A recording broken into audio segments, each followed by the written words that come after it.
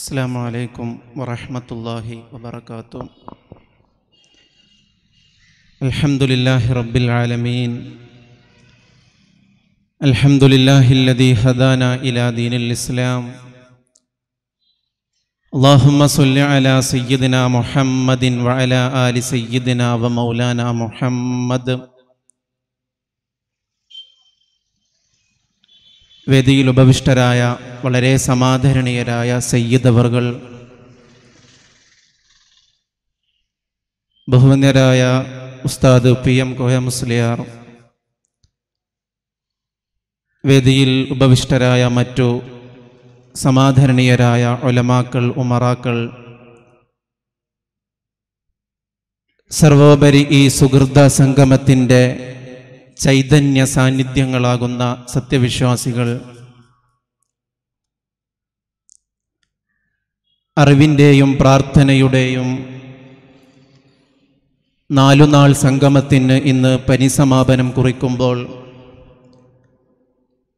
അൽഹംദുലില്ലാഹ് വളരെ വിജയപൂർണമായ ഒരു പരിപാടിയുടെ സന്തോഷം നിറഞ്ഞ അവസാന നിമിഷങ്ങളിലേക്കാണ് നമ്മൾ പ്രവേശിച്ചു കൊണ്ടിരിക്കുന്നത്. ഇവിടെ സൂചിപ്പിച്ചതുപോലെ ലോക മുസ്ലിമീങ്ങളിൽ ഏറെ ശ്രദ്ധേയമായ പാരമ്പര്യ വിചാരവും പൈതൃക വിചിന്തനവും നിരന്തരം കൊണ്ടു നടക്കുന്നവരാണ് കേരള മുസ്ലിമീങ്ങൾ. എന്തുകൊണ്ട് യമനിലെപ്പോലെ മറ്റു ഇസ്ലാമിക ദേശരാഷ്ട്രങ്ങളിലേതുപോലെ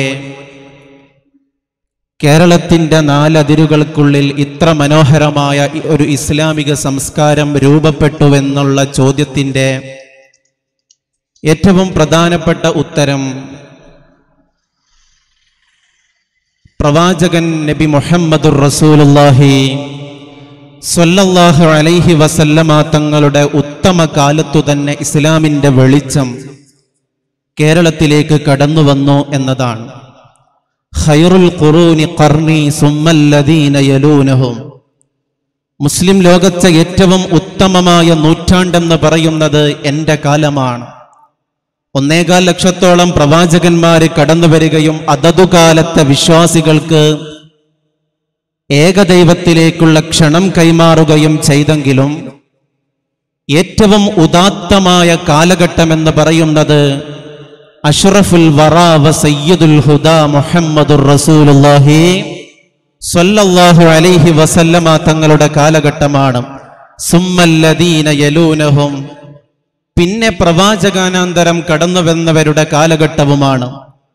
ഞാൻ പറഞ്ഞു വന്നതിൻ്റെ സാരച്ചുരുക്കം, കേരളത്തിലെ ഇസ്ലാമിൻ്റെ അടിവേരുകൾ ചികഞ്ഞന്വേഷിച്ചു പോകുമ്പോൾ പ്രവാചകന്റെ കാലത്ത് ഫൽയുബല്ലിഗു ഷാഹിദു അൽ ഗായിബ, സന്നിഹിതരായവർ സന്നിഹിതരാവാത്തവർക്ക് എത്തിച്ചു കൊടുക്കട്ടെ എന്ന പ്രവാചകന്റെ ഹജ്ജത്തുൽ വിദാഇലെ പ്രഭാഷണം ശ്രവിച്ച സഹാബത്താണ് തങ്ങളുടെ കുതിരകൾ ഏതൊരു ദിശയിലേക്ക് കാലെടുത്തു വെച്ചുവോ ആ ദിശയിലേക്ക് കുതിര കുളമ്പടിയൊച്ചയുമായി കടന്നു ചെന്നപ്പോഴാണ് മാലിക് ബിനു ദീനാറും മാലിക് ബിനു ഹബീബ് അടക്കമുള്ള അള്ളാഹുവിന്റെ റസൂലിന്റെ സഹാബി ശൃംഖലയിലെ പ്രമുഖർ നമ്മുടെ ദേശങ്ങളിൽ വന്നു.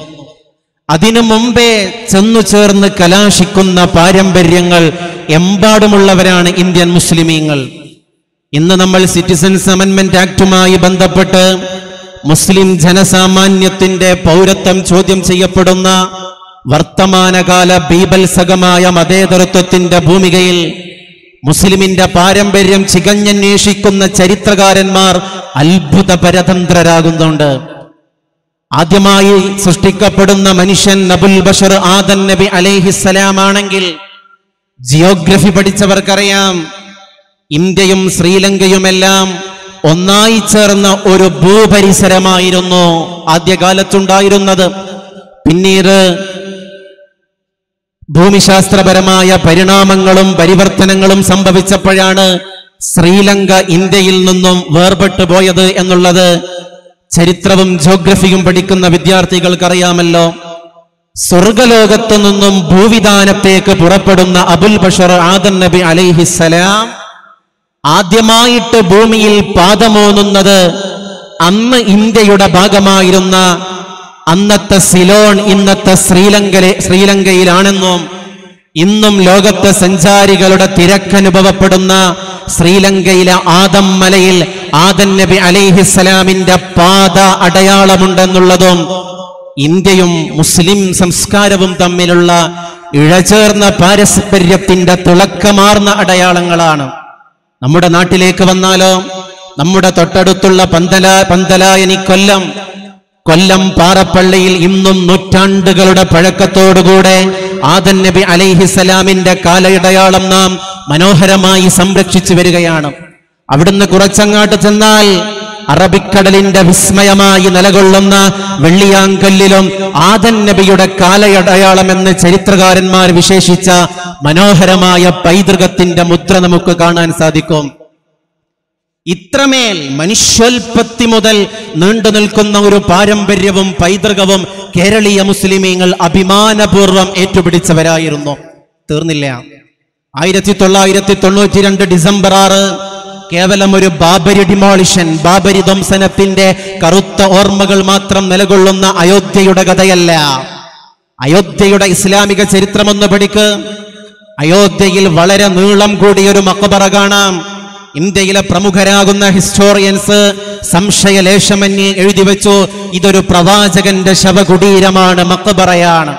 മഹാനായ സയ്യിദുന ഷീസ് നബി അലൈഹിസ്സലാം അന്ത്യവിശ്രമം കൊള്ളുന്നത് നമ്മുടെ ഇന്ത്യയിലെ ഉത്തരേന്ത്യയിലെ അയോധ്യയിലാണെന്ന് പറയുമ്പോൾ മതപരമായി മുസ്ലിമീങ്ങൾ ഈ മണ്ണിനോട് എത്രമാത്രം പാരമ്പര്യത്തിന്റെ ഗാഥകളെ തുന്നിച്ചേർത്തവരാണെന്ന് ചരിത്രം നമുക്ക് പറഞ്ഞു തരികയാണ്. ഇങ്ങനെ ഒട്ടനേകം സംഭവങ്ങളിലേക്ക് കടന്നു പോവേണ്ടി വരും. പാരമ്പര്യ സമൂഹമായതിന്റെ പേരിൽ നിരന്തരം കുറ്റപ്പെടുത്തലുകൾക്ക് വിധേയമാകുന്ന അഹ്ലുസുന്നത്തി വൽ ജമാഅത്തിന്റെ ആളുകൾക്ക് പൗരത്വ നിയമത്തിന്റെ പ്രതിഷേധ കൊടുങ്കാറ്റുകൾ അലയടിക്കുന്ന കാലത്ത് പറയാൻ കഴിയും, ഞങ്ങൾ മനുഷ്യോൽപത്തി മുതൽ ഈ മണ്ണിലും ഈ മനസ്സിലും ഈ വായുവിലും ജീവിച്ചു വരുന്നവരാണ്. ലോകം മടക്കി ഭരിച്ച പ്രവാചകനാണ് സയ്യിദുനാ സുലൈമാൻ നബി അലൈഹിസ്സലാം. സുലൈമാൻ നബി അലൈഹിസ്സലാമിന്റെ കാലത്ത് ബൈത്തുൽ മുഖദ്ദസ് നിർമ്മിക്കാൻ വേണ്ടി, മസ്ജിദുൽ അഖ്സ നിർമ്മിക്കാൻ വേണ്ടി നമ്മുടെ തൊട്ടടുത്ത ജില്ലയാകുന്ന മലപ്പുറത്തെ നിലമ്പൂരിൽ നിന്നും കരുവാരക്കുണ്ടിൽ നിന്നും തേക്ക് മരങ്ങൾ കൊണ്ടുപോയതായി ലോകത്തെ ഇസ്ലാമിക ചലനങ്ങളുടെ ചരിത്രം വായിക്കുന്ന വിദ്യാർത്ഥികൾക്ക് കാണാൻ സാധിക്കുമല്ലോ. എത്ര മനോഹരമാണ് ഈ പാരമ്പര്യം. കോഴിക്കോട്ടേക്ക് ചെല്ലു നിങ്ങൾ. കോഴിക്കോട് മുഖദാർ കടപ്പുറത്ത് ജീവിക്കുന്ന മുക്കുവന്മാരോട് നിങ്ങൾ ചോദിക്ക്, നിങ്ങളുടെ നാടിന് എന്തുകൊണ്ടാണ് മുഖദാർ എന്ന പേര് വന്നത്? നമ്മൾ കാവുന്തറക്കാരോട് കാവുന്തറ എന്ന പേരിന് പിന്നിൽ എന്തോ ചരിത്രപരമായ പിൻബലമാണുള്ളതെന്ന് ചോദിച്ചാൽ നമുക്കും ചില കഥകൾ പറയാനുണ്ട്. അതുപോലെ കോഴിക്കോട് മുഖദാർ കടപ്പുറത്തെ പഴയ തലമുറയിൽപ്പെട്ട ആളുകൾ പറഞ്ഞു വരും, ഞങ്ങളുടെ നാടിനൊരു ഇസ്ലാമിന്റെ കഥ പറയാനുണ്ട്. ഏതാണ് ആ കഥ? കോഴിക്കോട് അല്ലാഹുവിന്റെ റസൂലിന്റെ സഹാബികളിൽ പ്രമുഖനായ മുഗീറത്ത് ബിൻ ശുഅബ കടന്നു വന്നിരുന്നു റളിയല്ലാഹു അൻഹു. സിഹാഹു സിത്ത ഓതുന്ന മതവിദ്യാർത്ഥികൾക്കറിയാം, സഹീഹുൽ ബുഖാരിയിലും സഹീഹ് മുസ്ലിമിലും ഇടയ്ക്കിടെ നമ്മൾ വായിച്ചു പോകുന്ന ഒരു സഹാബിയുടെ നാമമാണ് മുഗീറത്ത് ബിൻ ശുഅബ. മുഗീറത്ത് ബിൻ ശുഅബ എന്ന സഹാബി വര്യൻ കോഴിക്കോട് വന്ന് താമസിച്ചുവെന്നും അദ്ദേഹത്തിന്റെ വീട്ടുപേര് മുഗീറത്തുദ്ദാർ എന്നായിരുന്നുവെന്നും ആ മുഗീറ ലോപിച്ചുകൊണ്ടാണ് പിൽക്കാലഘട്ടത്തിൽ മുഖദാർ രൂപപ്പെട്ടതെന്നും ഇസ്ലാമിന്റെ കേരളത്തിന്റെ ചരിത്രം പറഞ്ഞു തരുമ്പോൾ പാരമ്പര്യത്തിന്റെ രാജകീയ പാതകളിലൂടെ സഞ്ചരിച്ചു വന്ന കേരളത്തിലെ അഹ്ലുസുന്നത്തി വൽ ജമാഅത്തിന്റെ ആശയത്തിന്റെ 1000 സ്വർണ്ണ രജത രേഖകൾ താണ്ടിക്കടന്നതിന്റെ ചരിത്രം അയവിറക്കാനുണ്ടല്ലോ. എന്റെ പ്രിയപ്പെട്ടവരെ, ഇത്ര മനോഹരമായ ഒരു സംവിധാനമാണ് നമ്മുടെ നാടുകളിൽ ഉണ്ടായിരുന്നത്.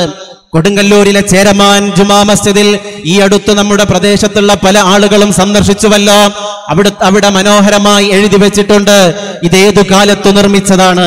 ഇത് പ്രവാചകീയ കൈവഴികളിലൂടെ കടന്നു വന്ന മാലിക് ബിൻ ഹബീബിന്റെ നേതൃത്വത്തിൽ നിർമ്മിച്ച പള്ളികളിൽപ്പെട്ടതാണ്. ഇനി കണ്ണൂരിലേക്ക് ചെല്ല്, കാസർഗോഡേക്ക് ചെല്ല്. കണ്ണൂരിലെ മാടായി പള്ളിയിൽ ഹിജ്റ 5-ാം വർഷമെന്ന് എഴുതി വെച്ചത് നമുക്ക് കാണാം. കാസർഗോഡേക്ക് ചെന്നാൽ മാലിക് ദിനാറിന്റെ ഓർമ്മകൾ മനോഹരമായി തിളങ്ങി വിളങ്ങി നിൽക്കുന്ന പാരമ്പര്യ ഇസ്ലാമിന്റെ അടയാളങ്ങൾ നമുക്ക് കാണാം. പാരമ്പര്യ ഇസ്ലാമിന്റെ കൈവഴികളിൽ തീവ്രവാദത്തിന്റെയോ ഭീകരവാദത്തിന്റെയോ വിഷാംശങ്ങൾ കലർന്നിരുന്നില്ലല്ലോ. സാഹോദര്യമായിരുന്നു ഈ മണ്ണിന്റെ മനോഹരമായ സിമ്പൽ. ഓർക്കുന്നില്ലേ നിങ്ങൾ കോഴിക്കോട്ടെ കുറ്റിച്ചിറയിലെ മിസ്കാൽ പള്ളി? ലോകത്തെ സഞ്ചാരികളുടെ മനം കവരുന്ന മനോഹരമായ നിർമ്മിതി. ആ മിസ്കാൽ പള്ളിക്ക് പോർച്ചുഗീസുകാർ തീകൊളുത്തിയ സംഭവമുണ്ട്. അൽബുക്കർക്ക് എന്ന പോർച്ചുഗീസ് നാവിക മേധാവി മുസ്ലിമീങ്ങളുടെ ആരാധനാ കേന്ദ്രമാകുന്ന മിസ്കാൽ പള്ളി തകർക്കാൻ ശ്രമിച്ചിരുന്നു. ആ അൽബുക്കർക്ക് ആക്രമിച്ച പള്ളി വീണ്ടും കേടുപാടുകൾ പരിഹരിക്കാൻ ആവശ്യമായ തച്ചന്മാരെ, ആശാരിമാരെ നൽകിയിരുന്നത് അന്ന് മലബാർ ഭരിച്ചിരുന്ന സാമൂതിരിയായിരുന്നുവെന്നും സാമൂതിരിയാണ് ആ പള്ളിയുടെ കേടുപാടുകൾ പരിഹരിച്ചു കൊടുത്തതെന്നും ചരിത്രത്തിൽ കാണാൻ സാധിക്കും. അതുപോലെ മുച്ചുന്തി പള്ളിയുടെ ചില ഭാഗങ്ങൾക്ക് തീ കൊടുത്തപ്പോൾ കുറ്റിച്ചിറയിലെ ശ്രദ്ധേയമായ നൂറ്റാണ്ടുകളുടെ പാരമ്പര്യമുള്ള മസ്ജിദാണ് മുച്ചുന്തി പള്ളി. അതിന് ചിലർ കേടുപാടുകൾ വരുത്തിയപ്പോഴും ഇതേ രൂപത്തിൽ സൗഹൃദത്തിന്റെ മനോഹരമായ തീരങ്ങളിലൂടെ സഞ്ചരിച്ചവർ ആ പള്ളിക്ക് വേണ്ട കേടുപാടുകൾ പരിഹരിച്ചിരുന്നതായും ചരിത്രത്തിൽ നമുക്ക് കാണാൻ സാധിക്കുന്നുണ്ട്. ഇങ്ങനെ മുസ്ലിമീങ്ങൾ കടന്നു വന്ന ഇടങ്ങളിലൊക്കെ സ്നേഹത്തിന്റെ മനോഹരമായ സന്ദേശങ്ങളിലൂടെയാണ് അവർ ഇസ്ലാമിനെ പഠിപ്പിച്ചത്. അല്ലെങ്കിലും പരിശുദ്ധ പ്രവാചകന്റെ സന്ദേശം എന്താ? സമാധാനത്തോടെ ജീവിക്കുന്ന അവിശ്വാസിയെ വധിക്കുന്നവന് സ്വർഗത്തിന്റെ പരിമളം പോലും നിഷിദ്ധമാണെന്ന് മുഹമ്മദുർ റസൂലുള്ളാഹി. ഇത്ര മനോഹരമായ ആശയങ്ങളാണ് ഇസ്ലാമി ലോകത്ത് പ്രചരിപ്പിച്ചിട്ടുള്ളത്. ആ ഇസ്ലാമിന്റെ സന്ദേശങ്ങളിൽ ആകൃഷ്ടരായിട്ടാണ് ഇസ്ലാമിലേക്ക് പല ആളുകളും കടന്നു വന്നത്. ഓർക്കുന്നോ നിങ്ങൾ?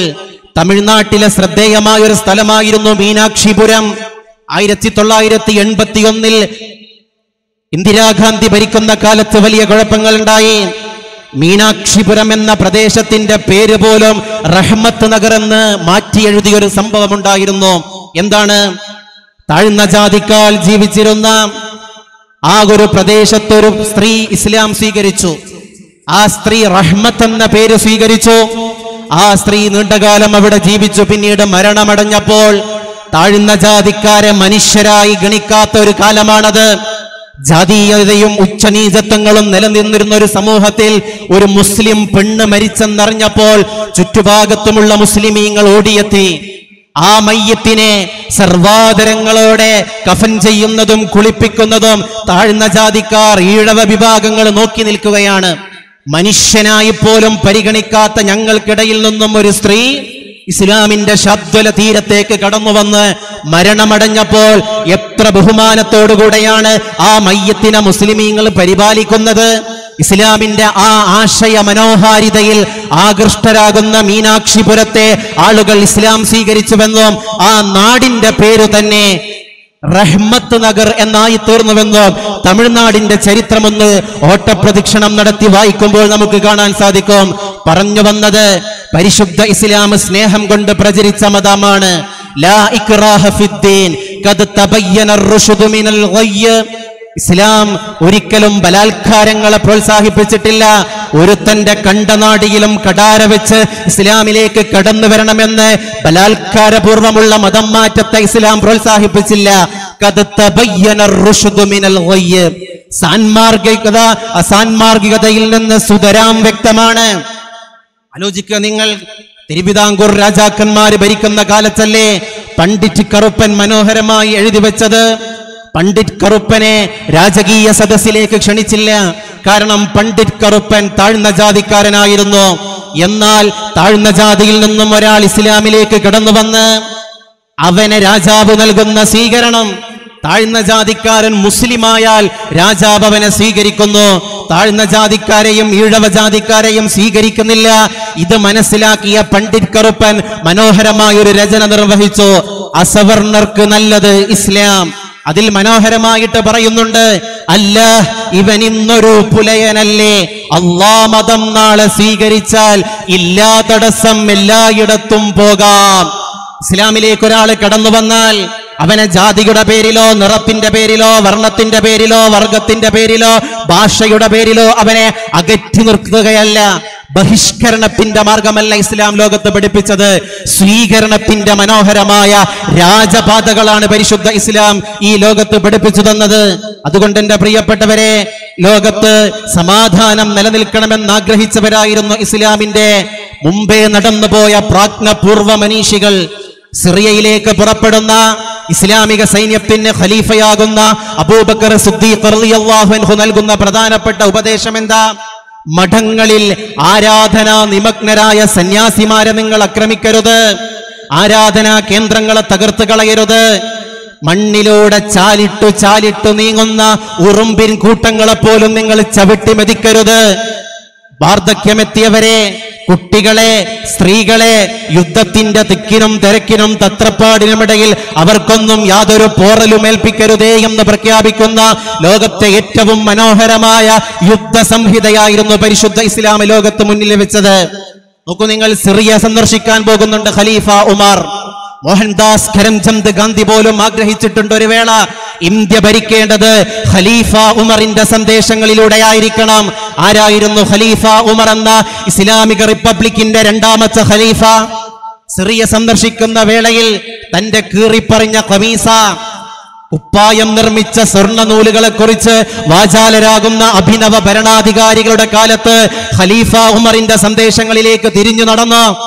കീറിപ്പറിഞ്ഞ ഖമീസ്, അതിൽ ചേറ് പിടിച്ച് പൊടി പുരുണ്ടപ്പോൾ ആ കീറിയ ഭാഗം ഒന്ന് അലക്കി, ആ ഖമീസ് ഒന്ന് അലക്കി വൃത്തിയാക്കി തുന്നുന്നത് വരെ ഒരു ക്രിസ്ത്യൻ സഹോദരന്റെ വീട്ടിലായി അവന്റെ വസ്ത്രം ധരിച്ചുകൊണ്ടാണ് ഇസ്ലാമിക ലോകത്തിന്റെ പ്രഫുല്ലനായ ഭരണാധികാരി ഖലീഫ ഉമർ സമയം ചെലവഴിച്ചതെന്ന് വായിക്കുമ്പോൾ എത്ര മനോഹരമായ മനുഷ്യ സൗഹൃദത്തെ കുറിച്ച് ഇസ്ലാം സംവാദം നടത്തുകയാണ്.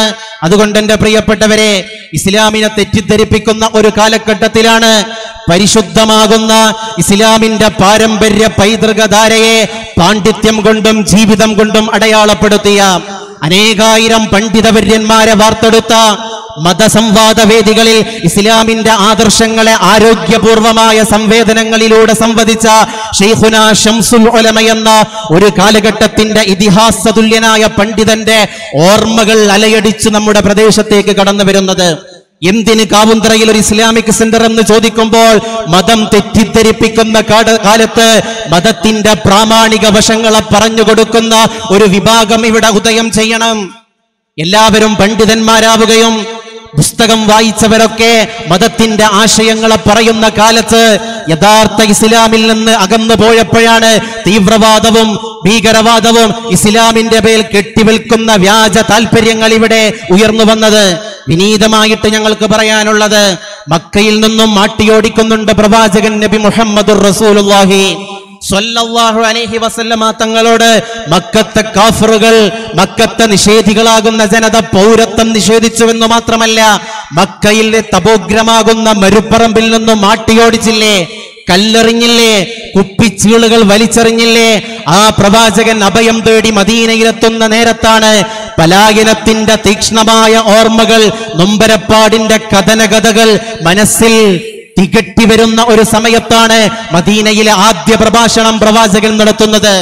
മദീനയിലെ ഒന്നാമത്തെ പ്രഭാഷണത്തിൽ ലോകത്ത് സമാധാനവും ശാന്തിയും കളിയാടാൻ നിരന്തരമായ പ്രയത്നങ്ങളും സ്വജീവിതം കൊണ്ട് അത്തരം അധ്യാപനങ്ങളും പഠിപ്പിച്ചു തന്ന മുഹമ്മദുർ റസൂലുള്ളാഹി സ്വല്ലല്ലാഹു അലൈഹി വസല്ലമ മദീനയിലെ ആദ്യ ഉപദേശങ്ങളിൽ പറഞ്ഞത്, അഫ്ശുസ്സലാമ ബൈനകും, നിങ്ങൾക്കിടയിൽ നിങ്ങൾ സലാമിനെ വ്യാപരിപ്പിക്കണം, നിങ്ങൾക്കിടയിൽ നിങ്ങൾ സമാധാനത്തെ കൊണ്ടുവരണം.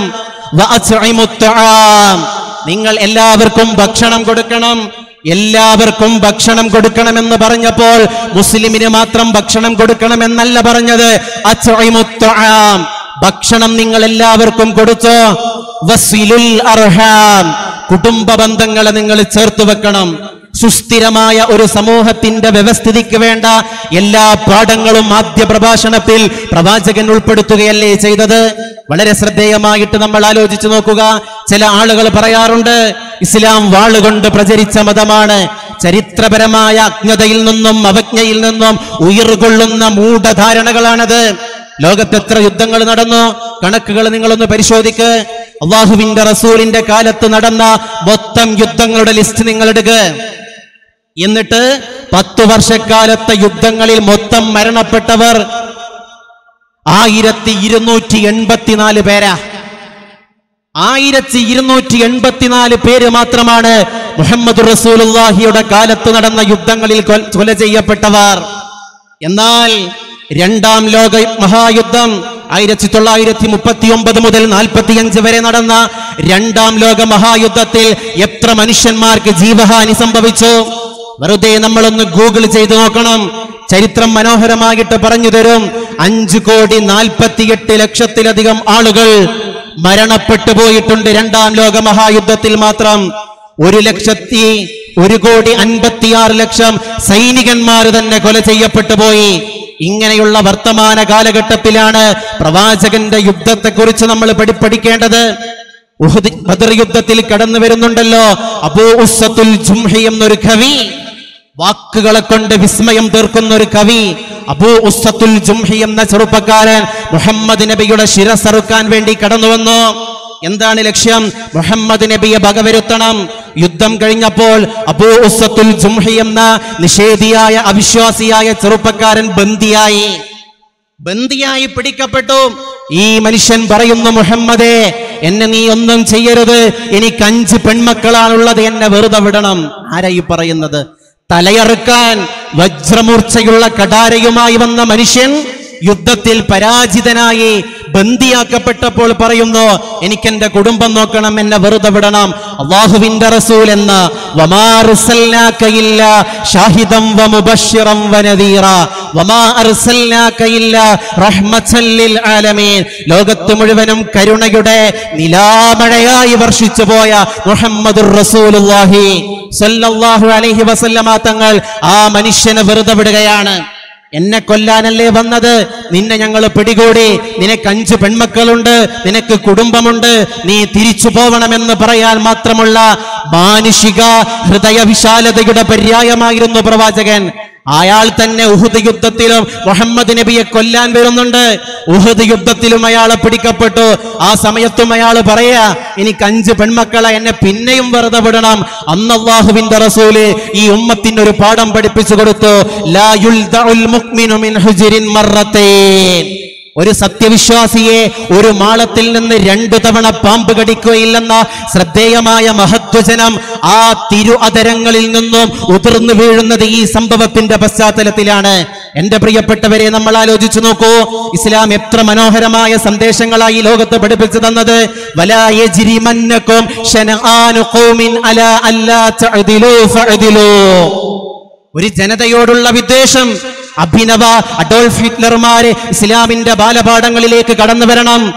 നരേന്ദ്ര ദാമോദർ ദാസ് മോഡിമാരും അമിത്ഷാമാരും മുസ്ലിമീങ്ങളെയും ഇവിടുത്തെ താഴ്ന്ന വിഭാഗങ്ങളെയും ന്യൂനപക്ഷങ്ങളെയും രാജ്യത്തിന്റെ ഭൂപടത്തിൽ നിന്നും ഉച്ചാടനം ചെയ്യാൻ ശ്രമിക്കുന്ന ഒരു കാലത്ത് ഇസ്ലാം പറഞ്ഞത് വലാ യജ്രിമന്നകും ശനആനു ഖൗമിൻ അലാ അല്ലാ തഅദിലു, ഒരു ജനതയോട് നിങ്ങൾക്ക് വെറുപ്പുണ്ടാവാം, ഒരു ജനതയോട് നിങ്ങൾക്ക് വിദ്വേഷമുണ്ടാകാം.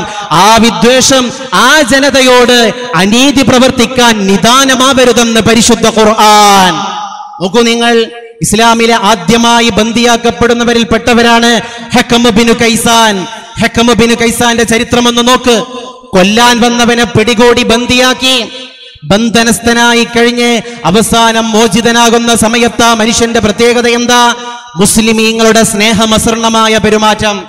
ബന്ധനാവസ്ഥയിൽ ബന്ദിയായി കഴിയുമ്പോൾ തന്റെ മുസ്ലിമീങ്ങൾ സഹോദരങ്ങൾ എന്നോട് കാണിക്കുന്ന പെരുമാറ്റം കണ്ട് മുസ്ലിമായി എന്ന് മാത്രമല്ല, ഹിജ്റ 4-ാം വർഷം നടന്ന ബിർ മഊന സംഭവത്തിൽ രക്തസാക്ഷിയായി തീരുന്നുണ്ട്. ആരെ? കൊല്ലാൻ മൂർച്ചയുള്ള കടാരയുമായി വന്ന ചെറുപ്പക്കാരൻ ഇസ്ലാം സ്വീകരിക്കുന്നു.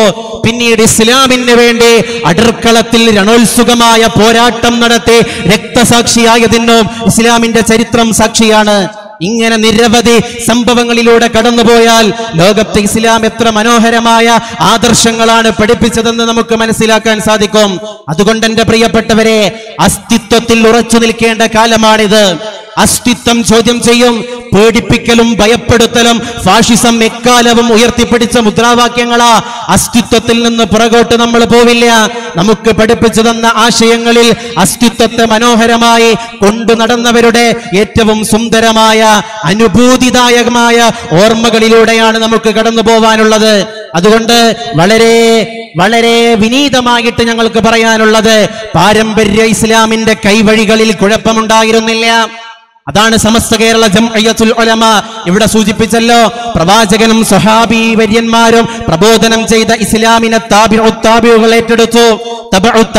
ഏറ്റെടുത്തു. പിൽക്കാലം അതിന് സയ്യിദ് അലവിത്തങ്ങൾ മമ്പുറവും ഉമർ ഖാദിയെ പോലെ പൊന്നാനിയിൽ അക്ഷര വിപ്ലവത്തിന്റെ വിളക്കത്തിരുത്തൽ നടത്തിയ പൊന്നാനിയിലെ മഖ്ദൂമുമാരെ കാവലിരുന്നു. കുഴപ്പങ്ങളില്ല, എല്ലാവരും സ്നേഹത്തോടെ ജീവിക്കുന്നു, എല്ലാവരും ഒരുമയോടെ വസിക്കുന്ന ഈ രാജ്യം പിന്നീട് കുഴപ്പങ്ങളുടെ കാലുഷ്യങ്ങളുടെ വിഷബീജങ്ങളുമായി ഈ രാജ്യത്തേക്ക് പോർച്ചുഗീസുകാരും ഡച്ചുകാരും ഫ്രഞ്ചുകാരും അവസാനം ബ്രിട്ടീഷുകാരും കടന്നു വന്നപ്പോഴും ഈ രാജ്യത്തിന്റെ മതേതര മനസ്സ് ഒരുമയോടെ കടന്നു നിന്നു. ഒരുമയോടെ, ഒരു മെയ്യോടെ, ഒരു മനസ്സോടെ നിലനിന്നപ്പോൾ ഇന്ത്യൻ രാജ്യം ഇവിടെ നിലനിൽക്കുകയായിരുന്നു. അതിനെ തകർക്കാനുള്ള ശ്രമങ്ങൾ അനുവദിച്ചുകൂടാ. പരിഷ്കരണത്തിന്റെ പേര് പറഞ്ഞ് മതത്തിന്റെ മനോഹരമായ മുദ്രാവാക്യങ്ങളെ പ്രമാണങ്ങളിൽ നിന്ന് അടർത്തിയെടുത്ത് ദുർവ്യാഖ്യാനം ചെയ്തപ്പോഴാണ് കുഴപ്പമുണ്ടായത്. ഹൈന്ദവതയിൽ കുഴപ്പങ്ങളില്ലല്ലോ. ഹൈന്ദവത വാൽമീകി മഹർഷിയുടെ ഹൈന്ദവതയാണ്. ആരാണ് വാൽമീകി മഹർഷി?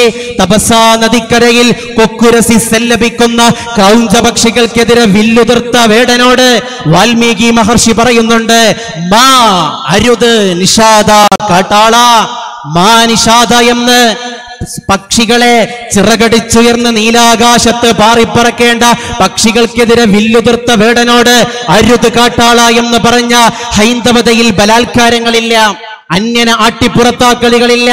ആ സ്നേഹത്തിന്റെ മനോഹരമായ ആ ഒരു ഹൈന്ദവ ദർശനത്തിൽ നിന്നും അകലുമ്പോഴാണ് ഹൈന്ദവത കുഴപ്പമായി തീരുന്നത്. മുസ്ലിം സമൂഹത്തിലും ഈ ഒരു മനോഹരമായ ആശയത്തെ നമുക്ക് കാണാൻ കഴിയുമല്ലോ. പരിഷ്കരണത്തിന്റെ വർത്തമാനങ്ങളുമായിട്ടാണ് തുർക്കിയിലേക്ക് മുസ്തഫ കമാൽ പാഷ അതാതുർക്ക് കടന്നു വന്നത്. അതുവരെ ഒരു കുഴപ്പമില്ല. അതുവരെ ഖുതുബ അറബിയിലാണ്, ദുആ ഉണ്ട്, എല്ലാം ഉണ്ട്. മുസ്തഫ കമാൽ പാഷ 1924 കടന്നു വന്നില്ലേ? എല്ലാം നശിപ്പിച്ചു. മുസ്ലിം ഉസ്മാനിയ ഖിലാഫത്തിന് അസ്ഥിവാരമിട്ട ആ ഒരു മനോഹരമായ പാരമ്പര്യത്തെ തകർത്തു.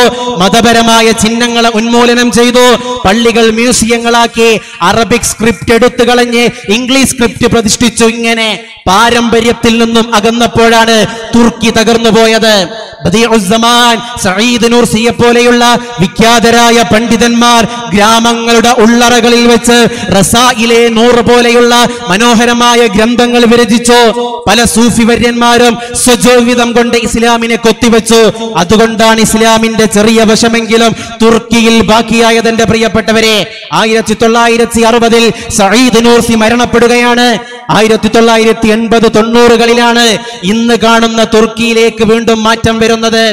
3-4 ജനറേഷൻ, 3-4 തലമുറകൾക്ക് ഇസ്ലാമിന്റെ വെളിച്ചം നഷ്ടപ്പെട്ടു പോയത് പാരമ്പര്യത്തിന്റെ ശാദ്വല തീരത്ത് നിന്ന് അകന്നപ്പോഴാണെന്ന് വായിക്കുമ്പോഴാണ് നമുക്ക് സ്നേഹത്തോടെ പറയാനുള്ളത്. നമ്മുടെ നാടുകളിൽ നിലനിൽക്കുന്ന ഏറ്റവും സുന്ദരമായ അവസ്ഥ ഇവിടെ നിലനിൽക്കട്ടെ. ഇസ്ലാം ലോകത്ത് വ്യാപിച്ചതിനെ കുറിച്ച് T.W. ആർണോൾഡ് തന്റെ വിഖ്യാതമായ ദ പ്രീച്ചിങ് ഓഫ് ഇസ്ലാം എന്ന ഗ്രന്ഥത്തിൽ പറയുന്നുണ്ട്, ഐത്തത്തിലും ജാതീയതയിലും ഉച്ചനീചത്വങ്ങളിലും അമർന്നിരുന്ന ഒരു സമൂഹത്തിലേക്കാണ് മനുഷ്യത്വത്തിന്റെ മഹാഗാഥകളുമായി ഇന്നാ ഖലഖനാകും മിൻ ദകരിൻ വ ഉൻസ വജഅൽനാകും ശുഊബൻ വ ഖബായില ലിതആറഫു. ലോകത്ത് വിപ്ലവത്തിന്റെ ഗീതങ്ങൾ വിരചിതമായ കാലം മനുഷ്യനെ വിവിധ ജാതികളും മതങ്ങളും വിഭാഗങ്ങളും ഗോത്രങ്ങളും ഭാഷ സംസാരിക്കുന്നവരുമാക്കിയത് ലിതആറഫു, ജസ്റ്റ് ഫോർ ഐഡന്റിഫിക്കേഷൻ, കേവലം തിരിച്ചറിവിന് വേണ്ടിയാണെന്നുള്ള പരിശുദ്ധ ഖുർആനിന്റെ ആയത്തും ആ ആയത്തിനെ സ്വജീവിതത്തിൽ പകർത്തിയ സച്ചരിതരായ മുൻഗാമികളുടെ ജീവിതം കണ്ടപ്പോഴാണ് ഇസ്ലാമിലേക്ക് ആളുകൾ കടന്നു വന്നതെന്നുള്ള ചരിത്രപരമായ ഓർമ്മയിലേക്കാണ് ഇത്തരം സന്ദർഭങ്ങളിൽ നമുക്ക് കടന്നു പോവാനുള്ളത്. അതുകൊണ്ട് കുഴപ്പമുണ്ടാക്കൽ എളുപ്പമാ. അഗ്നിശൈലങ്ങൾ വിതറി വലിയ കാട്ടുതീയായത് പടർന്നു പന്തലിക്കും. അതിന് ഈ രാജ്യത്തിന്റെ മതേതര വിശ്വാസികൾ സമ്മതിക്കുകയില്ല. തപസോമാ ജ്യോതിർഗമയ നിത്യോമാ അമൃതം ഗമയ. ഓം ശാന്തി, ഓം ശാന്തി. ഇതാണ് ഹൈന്ദവതയിൽ നിരന്തരമായി ഉദ്ഘോഷിക്കപ്പെട്ടത്. ശാന്തി ഇവിടെ നിലകൊള്ളട്ടെ, സമാധാനം ഇവിടെ നിലകൊള്ളട്ടെ. അന്ധകാരത്തിന്റെയും കൂരിരുട്ടിന്റെയും അഗാധഗർത്തങ്ങളിൽ വെളിച്ചത്തിന്റെ ചെറിയ സൂര്യകിരണങ്ങൾ എത്തിക്കലാണ് ഓരോ വിശ്വാസിയുടെയും ഏറ്റവും വലിയ ബാധ്യത, ബാഹുല്യം എന്ന് പറഞ്ഞുകൊണ്ട് പരിശുദ്ധ ഇസ്ലാമിന്റെ സന്ദേശങ്ങൾ ഇങ്ങനെ മൈക്കുകെട്ടി പ്രസംഗിക്കാനുള്ള സ്വാതന്ത്ര്യം നമ്മുടെ രാജ്യത്തുണ്ട്. എല്ലാ മതങ്ങൾക്കുമുണ്ട്. എല്ലാ മതങ്ങളും അവരുടെ ആശയങ്ങളിൽ കോംപ്രമൈസ് ഇല്ലാതെ, എന്നാൽ മനുഷ്യനെന്ന രൂപത്തിൽ സ്നേഹത്തിന്റെ മനോഹരമായ ശൃംഖലകൾ തീർത്തുകൊണ്ട് ഈ രാജ്യത്തിന്റെ ഉന്നതമായ പുനർപ്രയാണത്തിന് വേണ്ടിയുള്ള പോരാട്ടങ്ങളിലും പ്രക്ഷോഭങ്ങളിലും നമുക്ക് ഒരുമിച്ചു ചേരാം. അതിന് ഇത്തരത്തിലുള്ള സംഗമങ്ങളിൽ നിന്ന് കിട്ടുന്ന ആത്മീയ ഊർജങ്ങൾ സഹായകരമാവട്ടെ എന്ന് പ്രാർത്ഥിച്ചും ആശംസിച്ചും ഈ സംഗമത്തിന് എല്ലാവിധ ആശംസകളും നേർന്നുകൊണ്ടും ഞാൻ എന്റെ വാക്കുകൾ ഉപസംഹരിക്കുകയാണ്. വആഖിറു ദഅവാന അനിൽ ഹംദുലില്ലാഹി റബ്ബിൽ ആലമീൻ. സാന്ദർഭികമായിട്ട് പറയട്ടെ, നമ്മുടെ ഇസ്ലാമിക് സെന്ററിന് ശിലാസ്ഥാപനം നിർവഹിക്കേണ്ട പാണക്കാട് കൊടപ്പനക്കൽ തറവാട്ടിലെ PMSA പൂക്കോയത്തങ്ങളുടെ ആറ്റൽ ഖനി മുസ്ലിം ഉമ്മത്തിന്റെ വർത്തമാനകാല നായകൻ സയ്യിദ് അബ്ബാസ് അലി ശിഹാബ് തങ്ങൾ മഗ്രിബ് നിസ്കാരത്തോടനുബന്ധിച്ച് നമ്മുടെ നാട്ടിലെത്തുകയാണ്. മുഴുവൻ ആളുകളും ആ സദസ്സിൽ പങ്കെടുക്കണമെന്നും പിന്നീട് നടക്കുന്ന ഇന്ന് കേരളത്തിലെ ഏറ്റവും ശ്രദ്ധേയനായ മതപ്രഭാഷകൻ തഴവ ഉസ്താദിന്റെ പേരക്കുട്ടി കൂടിയാകുന്ന കുമ്മനം നിസാമുദ്ദീൻ അസ്ഹരി ഉസ്താദിന്റെ ശ്രദ്ധേയമായ പ്രഭാഷണ വേദിയിലും അതുപോലെ ചെറുമോത്ത് ഉസ്താദിന്റെ പ്രാർത്ഥനാ നിർഭരമായ സദസ്സിലേക്കും മുഴുവൻ ആളുകളും മഗ്രിബ് നിസ്കാരാനന്തരം തിരിച്ചെത്തണമെന്ന് ഓർമ്മപ്പെടുത്തുന്നു. വആഖിറു ദഅവാന അനിൽ ഹംദുലില്ലാഹി റബ്ബിൽ ആലമീൻ. അസ്സലാമു അലൈക്കും വറഹ്മത്തുള്ളാഹി വബറകാതുഹു.